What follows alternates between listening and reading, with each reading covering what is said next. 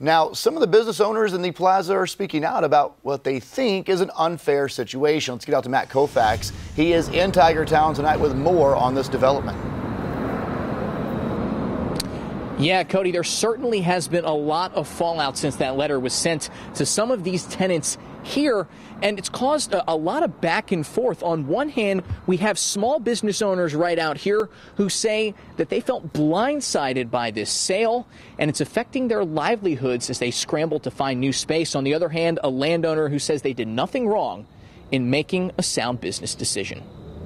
Tucked into the middle of the 405 College Avenue Shopping Center, Kelly Reese says her restaurant Mayberry's was just beginning to hit its stride. For most of us, we're still fairly new businesses in the Clemson area. She's been here a year and a half, some of her counterparts less, and now they all have to be gone by January. We're told when I signed the lease that there was a potential for sale, but we were verbally assured, of course, that was highly unlikely, wasn't going to happen. But that's exactly what took place. The landlord sold the property to Gilbane Development to build student housing, a move Kelly says blindsided everyone. We all of us, put money into renovating our spaces and put money into paint and floors. We lose that. Now we all have to do it a second time in a relatively short period of time. Nobody has that in their budget. Ann Ubunwan, owner of the Thai restaurant Bacon Cook, is another person affected by the sale. Now she and other owners like Kelly are fearful and scrambling to move. You have to build new clients, to tell them where we are. That's money. Time is money.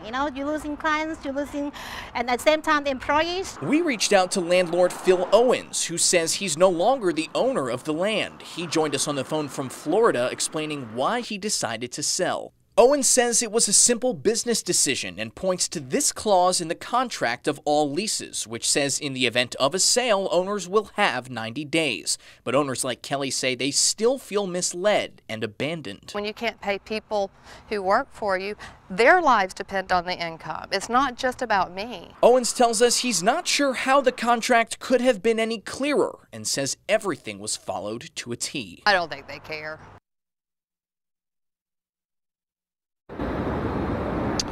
So business owners like Kelly are still looking to find new spots. Some of them have new locations lined up.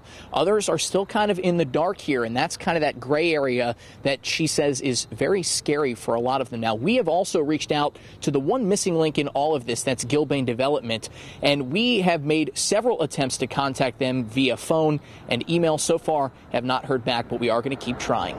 In Clemson tonight, Matt Kaufax, Fox Carolina, the 10 o'clock news. Matt